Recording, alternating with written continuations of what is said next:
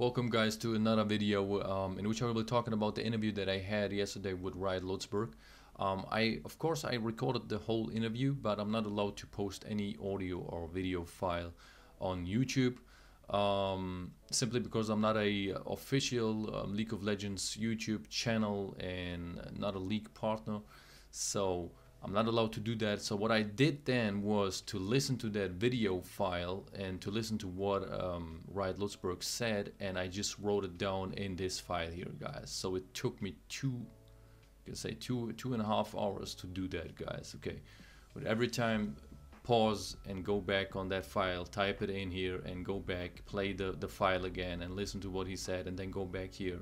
It took me 2.5 hours, guys. So what I want from you, okay, what I want from you is to smash that like button, guys, and to subscribe to that channel. And I'm gonna tell you why it's so important to subscribe to that channel, because the bigger we get, guys, the bigger we get, the more influence we will have. So it's already incredible to have the opportunity to talk to a writer, being that small like I am, being that little that I am. I'm having like 6K subscribers, and I have the opportunity to talk to a writer. Now imagine we are a little bit bigger. I think our influence with that would grow as well. So the more subscribers we have, guys, the more we will have, the more influence we will have on these kind of changes, and maybe we can influence the way Wukong will get changed maybe in future, guys. So hit, of course, 100%, guys, 100% hit the thumbs up button on that one, guys, because I put it a lot of time into that. And also hit the subscribe button, guys, if you haven't. As I said, it helps yourself. Okay, so how I want to do that is I just gonna show you the questions, guys. So there are very interesting questions from you. So just like why is the ability to clone over walls removed? Someone asked, does his Q still have healing in it? And all these kind of questions. Is China involved into that? Where is it? There it is. Is Riot not allowed to change Wukong's kit because of China? So all these questions you asked on the Discord server and also below the last video, I will be just reading that for you guys, and I will be read the answer. However, if you want to read that file by your own, guys, I'm going to provide you that file, I think, in the description box. If this works, I will provide it over there, so you can just go through that by your own. So let me just start with the very first question, is why Riot took way too long to rework. So someone of you just asked this question, and he said, RIOT LUTZBURG said, Medler is the design director of a huge company, and he basically made the first change just a year ago, and it was a sort of a side project, a passion project of his. So they never really started that project with the knowledge that Wukong has to be changed. It was more like a side project, guys. So Wukong rework was from the beginning a side project. Okay, so as the busiest guy on the league team, there was no way that he had the time to see those changes going through the finish line. Of course, Medler has a lot of work to do, and this is why he couldn't make it. And when we came back from break last year, this is before I was at the company, because they just done it sort of a passion project. He wasn't formally integrated into our production pipeline. And so what started out as a good intention, hey, I want to go above and beyond to improve this character that needs some love, to turn it into a production issue on where we didn't have the bandwidth to support it. But we showed it to players way sooner than we should have. So they started that project, and we can remember when they showed us the results, and he says, RIOT LUTZBURG says over here, we showed it to players way sooner than we should have. So definitely a mistake by them. And so that's the mistake that we feel like we made. We're setting up expectations, getting you guys all excited, and then leaving you hanging for literally a year. Do you remember that time, guys? I 100% remember that, when they came up with these results, and then we was like waiting, what happened with Wukong, what happened with Wukong, tell us something about Wukong. So this what it was, guys. No one was working on that, because Medler had some other works to do, and it was from the beginning just a side project. That's the reason for that.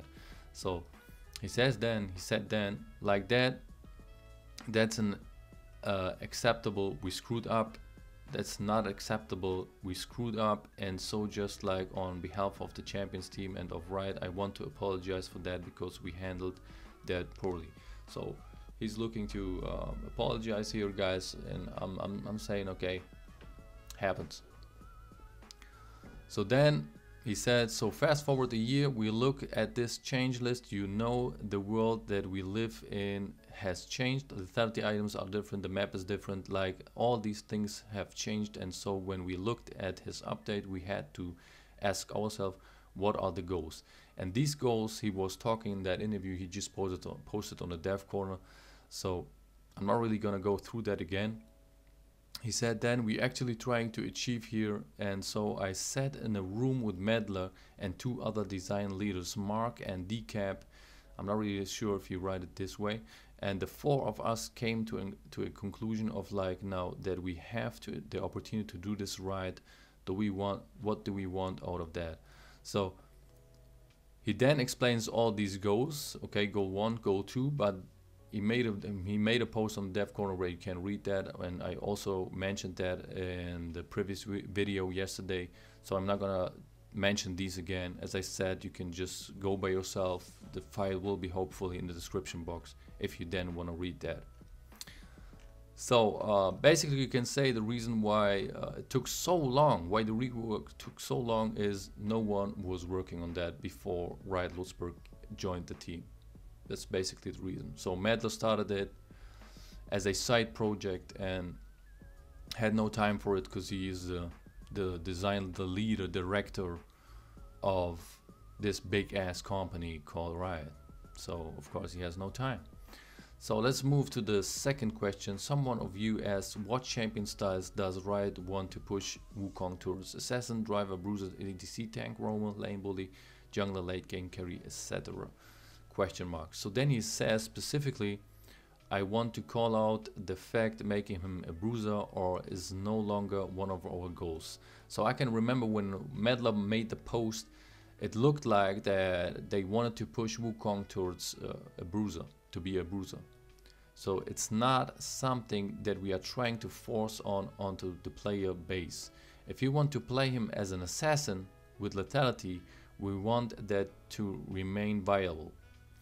We are nerfing it a little bit though, because we feel like it's a little out of line, but in return we are opening up an entire new build path through bruiser itemization. So if you choose, and I think more importantly we are shifting his power so that you can dominate a lane if you play it right and you are in the right matchup. So it will be still possible to build him as an assassin, but they nerfed it a little bit. So I think bruiser will, however, will be still his role when he comes out, simply because of the passive. So then the third question, guys, someone of you just asked, will he be more like a top laner or a jungler? So he says, RIOT LUTZBURG said both should be viable. Some of the changes we are making definitely buff his jungle. I would say his jungle is way stronger with these changes than it is on live. This is correct. Whether it makes him a dominate jungler or not, I'm not sure yet, but definitely stronger in the jungle than he was. Some of the changes we are making will make him stronger on the top lane too, because of the things we are doing with his shield, okay? And the fact that it's triggering on brush, so you have more access to brush in top lane, so he will be a little bit stronger in that lane than mid lane, but really top and mid and jungle should be viable on him. So any role is viable on him besides bot lane. So he says over here, wait a second, there's another question from you guys. Did you change anything about his kit since the last post on the dev corner? Mostly, he says, mostly some numbers tweaking, and I have a slightly new direction of for his passive. The difference are R stacks now with Conqueror on every tick. The movement speed is 30, 40, 50% flat on our based on spell rank. We have removed the mana refund on Q. They should bring it back, to be honest. This is something that is really bad for us Wukong players, because his mana pool is simply too bad and his mana sustain is too bad, so we need that. But we have dramatically reduced the mana cost on Q, so Q now costs 25 instead of 40, which is not enough in my opinion. Fifth question from you guys is, does his Q still have healing, or is that gone, and how does it scale? So he said it does not heal, but it has the armor shred in it, just like on live. I'm a little bit sad about that. 6. Does E still scale with AD, or is that changed because it deals magic damage? So he says it scales with attack damage. Just because a spell is dealing magic damage, it's not mean that it has to scale with ability power. Lee Sin's E deals magic damage, so it has the same AD ratio so it does on live servers, guys. It just deals magic damage, and this basically means that Wukong deals more damage with his E in the early game, and the only time it does less damage late game if he's building lethality. Otherwise, it's like damage up early and damage neutral late. So then we have the next question: why is the ability clone over walls removed? One of the most important questions right there. So he said, Lutzburg wanted to keep it. So Lutzburg wanted to keep it, guys. We all thought it was cool, and I fought for it. He fought for us, guys. So really good man. And I was met with some resistances. And when I looked at our balance team and the playtest team and designer, who have been here for years now and shipped 1,000 more champions, they said, Nathan, putting a wall jump mechanic on a character that's already out and was not designed or built around the idea that he had it, and now you just gonna give it to him, that has a huge cost. So when they showed me what I have to give up in order to let that happen, I made the call it wasn't worth it. So that's the decision I stand by, based on the team's experience, who way out experienced me. So are you willing to give up armor shred on Q, the reduced mana, the twice as fast tick rate on R, the fact that W has the fast dash? Like, what are you willing to give up to let that happen? So the trade-off wasn't worth in my eyes. So what he's basically saying is to keep that wall jump mechanic on his W means to give something away. But if someone asks me to give up on the armor shred on his Q, dude, I would say yes. I mean, to get that clone, to get that wall jump mechanic on his clone and giving this up, dude, I would go for that. I would do that, to be honest. Yeah. So then someone asked, is Riot not allowed to change Wukong's kit because of China? He said, no, that's incorrect.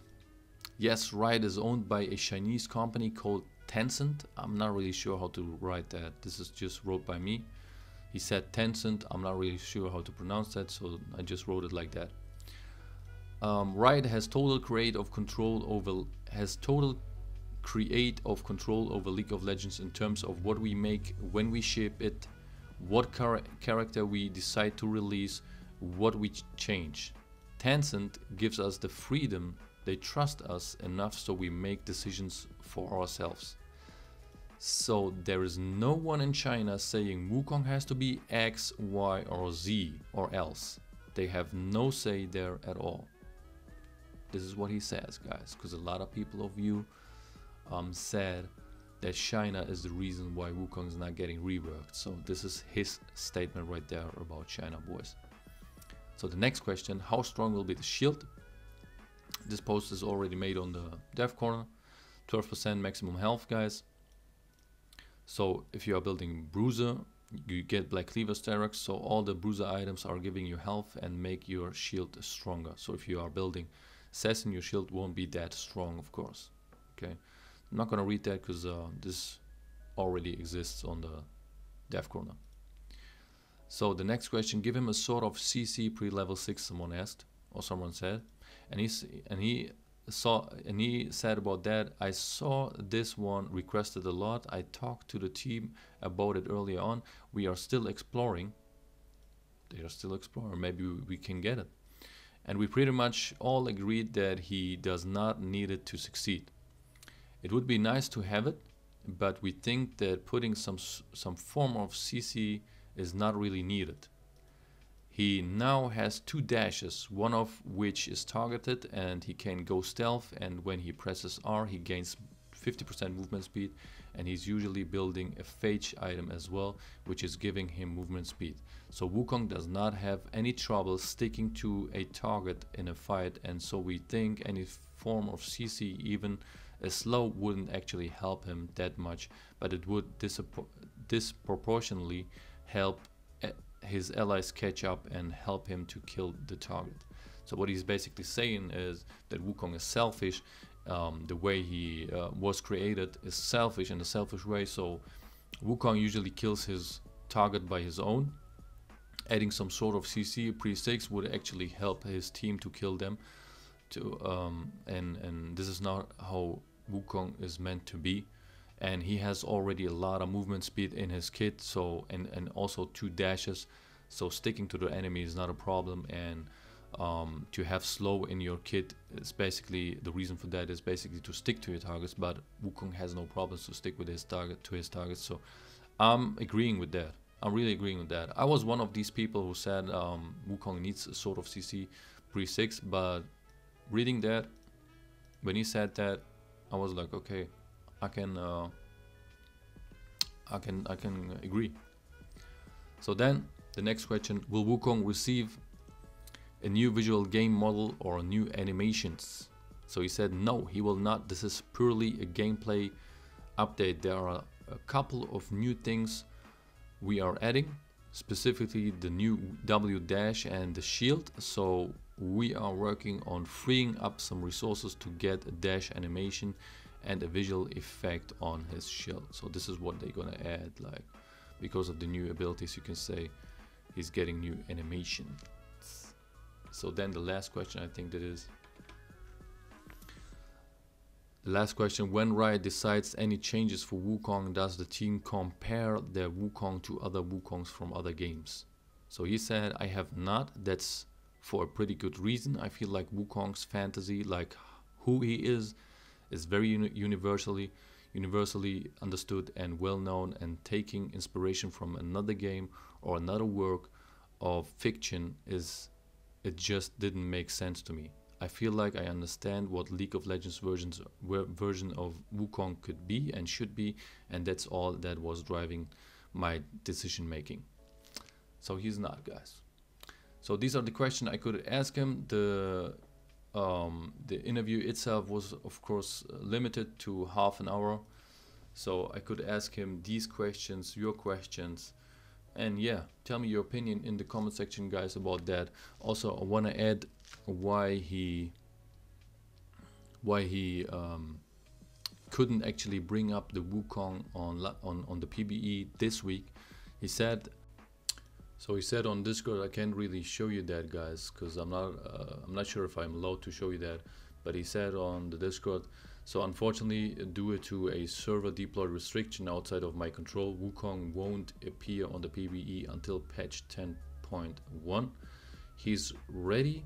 I submitted him to PBE and I had every intention of him being playable tonight. Sadly, the way some crucial data is being packaged, his files can be pushed live. I know it's shitty, and believe me, I'm incredibly upset, but it's simply out of anyone's control at this point. So I'm sorry for letting you guys down again. So it's not his fault, guys, so keep on controlling your anger. It's not his fault. Something, a little accident over there happened, and yeah, that's it, guys. With that being said, have a wonderful day, and don't forget to tell me in the comment section your opinion about these changes and also about the interview itself, and also consider yourself to subscribe to that channel. The bigger we get, the more influence we get, guys, out there. With that being said, have a wonderful day. Peace.